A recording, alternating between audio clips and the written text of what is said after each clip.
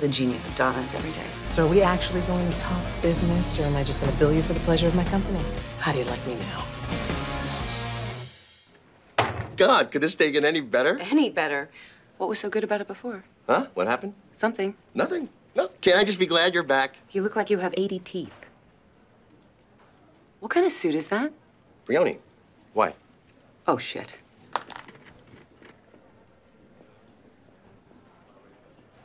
Welcome back, Donna. Thank you, but there's something I need to tell you. No need to apologize. That's not what it is. You're not getting a raise. Daniel just made Louis senior partner. How do you know? 4 years ago, Norma told me that Louis had a suit picked out for the day he made senior partner. He is wearing it. Son of a bitch. Hardman bought another vote. What are you gonna do about it? Get it back. Donna, Yes? how'd the suit look? Dated. Thank you. Mr. Forrest, so many lives were ruined that night. Your daughters, her boyfriends, yours. Is there a question? Someone had to pay for that, didn't they? Yeah, they sure as hell did. Is that why you paid for Maria Gomez to go to rehab, to keep her from testifying at Mr. Bailey's trial?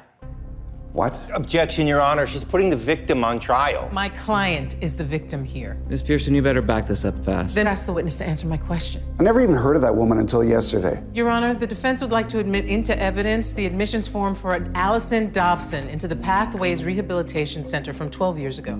Who is that? She was Maria Gomez's roommate, and I'm going to put her on the stand. No, that can't be. No, you can't do that. And she's going to say that Maria told her that she felt terrible about abandoning her friend. Objection, hearsay. No, she won't. Overruled. And she's going to testify that you paid for Maria to be there. I had nothing to do with anything. That's not what she's going to say. I don't care. She's lying. Why would she lie? She just wants to put the record straight. The record is straight. Not according to her roommate. She's lying. Objection, badgering. How could you know? Because Maria Gomez didn't have a roommate. What did you just say? Yes, I paid for her. Because she's a junkie who'd say anything to get him out of what he did. So I got her out of the way because he did it. Mr. Forrest. He did it!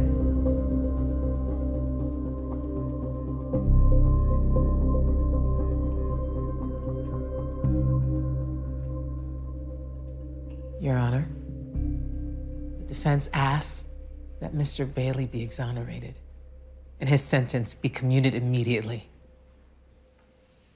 Mr. Marsden? We have no objections, Your Honor. Then the jury may be excused. And Mr. Bailey, you're free. I can't believe it. We did it.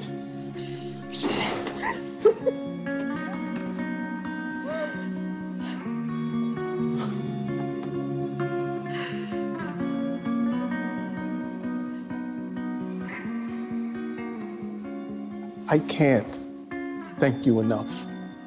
You don't have to thank me, Leonard. You just have to walk out that door. Hi, Donna. Harvey and I were just talking about you. No.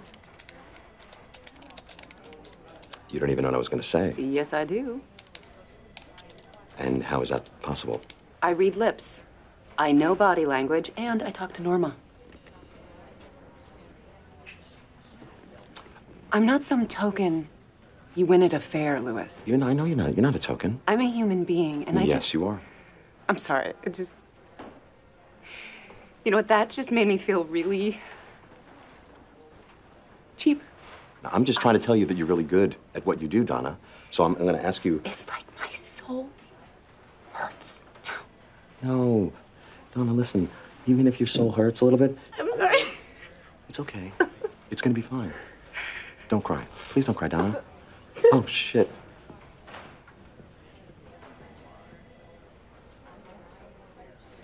I think I owe you one for that. That was fun. Wait a second. The time that you cried and then I let your parents stay in my condo? Yep. Are you ready for round two? I am.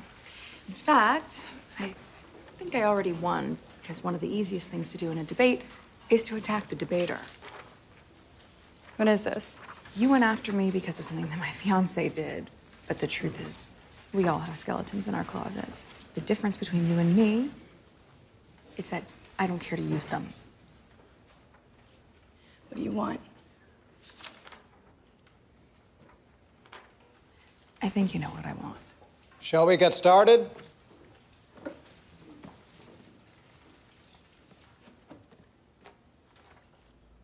I'd like to apologize for saying what I said to Rachel Zane. I only did what I did because she's my intellectual and ethical superior. I'm ashamed of myself, and I forfeit this competition.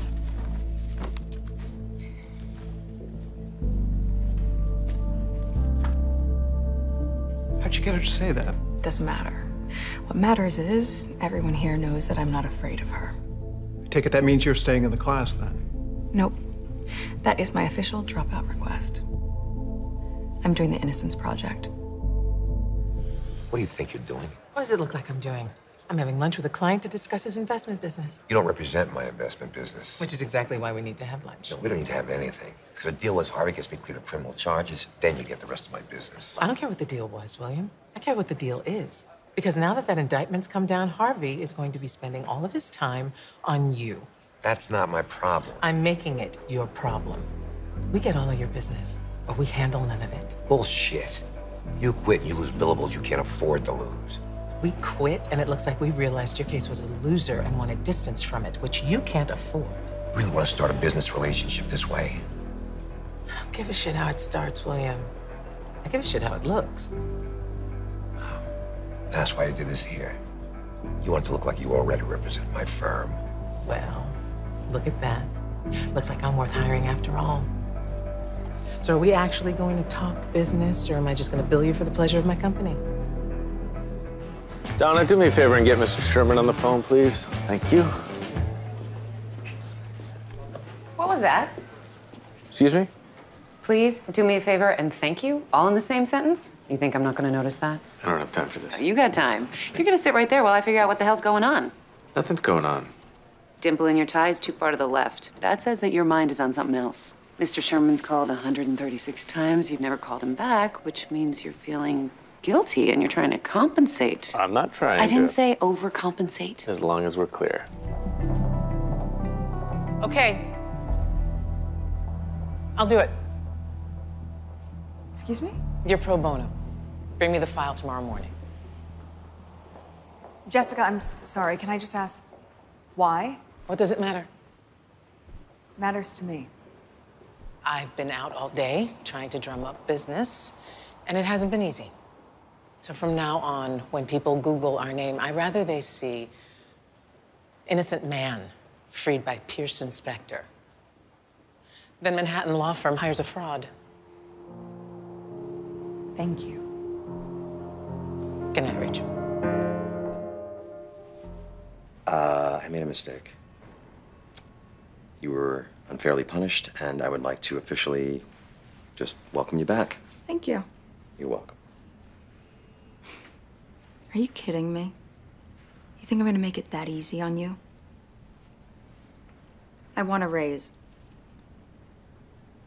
3%. 10%. 7%. 10%. Fine. And Pearson Hardman pays for law school when I decide to go. Agreed. And one more thing. This should have been the first words out of your mouth when I walked in here. You need to apologize to me right now, or I'm gonna file a lawsuit against you first thing in the morning. You're right. I should have apologized. But don't you threaten me. I follow procedure to the letter, and you have no basis for a lawsuit. No, I don't. Not about this. But if you don't think I have a basis for all the shit you've pulled over the years I've been here, think again. I'm sorry. Okay? Louis, you got everything you wanted, and you are done taking it out on him. Because no matter what you do, I'm not letting him quit. Then I'll just fire him. You can't. I can, and I will. Because Jessica would rather he be fired than you all go to jail. No one's going to jail. See? She knows what's what. I signed the agreement, he's done, and then I hire Katrina back as my associate. And that's not going to happen. What are you talking about? Louis, I'm afraid you've made your last dictate to me his name partner. I'm not gonna let you take this away from me. I'm not taking anything away from you. You are still named partner right after you sign this. I added a little something extra after you finished drafting it. This says I'm co-conspirator hiring a fraud. You are. You became one the second you used him to get your name on the door. I know I'm not a real lawyer, but that sounds like he is to me. I am a real lawyer. He is. I'm not signing it. Louis, here's the thing. I told you not to tell anybody about this, and then you went and you shouted it to Robert Zane, and then you made me tell the partners. And the capper is there are about 100 people waiting to greet you after the unveiling you arranged, which won't happen if you don't sign that. I can still go to the police. Yeah, you could, but you won't. Because you used that little secret to get where you are right now. It was the only bullet in your chamber, and I am taking your gun away. You set me up. You set yourself up, just like you did with Charles Forsman.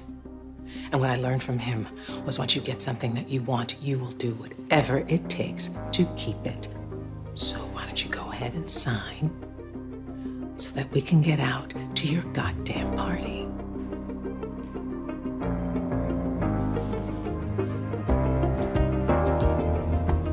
My old office. Harvey wasn't kidding. My idea. It took a while to feng shui the evil out. Look, Donna, I understand. You piece of shit. Is that all you've got? Oh, I will go right now. Are you gonna sue me? Because I don't think anybody here is gonna testify. I never meant to hurt you. You mean when you planted that memo and got me fired? I did no such thing. And any implication otherwise from within this firm is actionable. Yeah, right. But you never meant to hurt me. I'd imagine whoever planted that memo thought that you would bring it forward. And if you had, the only thing that would have happened to you is you would have been scolded. And Harvey's career would have been over. So it really is like that between the two of you.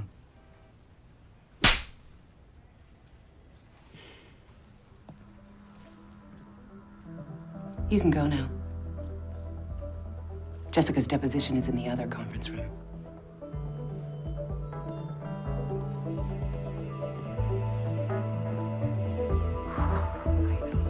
He betrayed me. Maybe, but Rachel, you didn't even give him a chance to explain himself. I didn't want to upset him. Even if he was bullshitting you back then, the Louis I know is a man of his word. And if you went to him honestly... It wouldn't matter. He would just say he agreed to it, and Jessica would still say no. He might offer to pay. Absolutely not. I wouldn't let him, and you know what? That's not the problem. What is the problem? The problem is he made me a chump. Rachel. Donna, I went in there as a paralegal trying to negotiate with Louis Litt, and I left with the money to become a lawyer, and for the first time in my life, I felt like I could actually be one.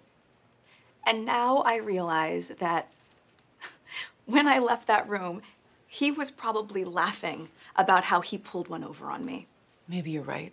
But I'm telling you, the Louis of today would never do that. Well, the Rachel of today certainly wouldn't let him get away with it. And the Donna of today is a genius. Well, the genius of Donna is every day. What are you saying? Just because you can't go after Louis doesn't mean you can't still make your case. Well, this should be fun. We've never been across the aisle from each other. Which is why you don't realize that it won't be fun. We'll see what we see. Case 41432, Van Dyke versus Pearson. Look at that. Game time. Ladies first. Ladies first. Son of a bitch. For being polite? Were you being polite when you hired me? What does one have to do with the other? To the man who hired me, for all you've done. Do you want to know what I meant when I wrote that card? The day you made me that offer, I asked you, did it have anything to do with gender or race? You swore it didn't. You lied to me. It didn't. You're lying now. Now, Daniel Hardman may have used people, but he didn't give a shit about their gender or their color. He showed you the list. Right next to my name, an asterisk.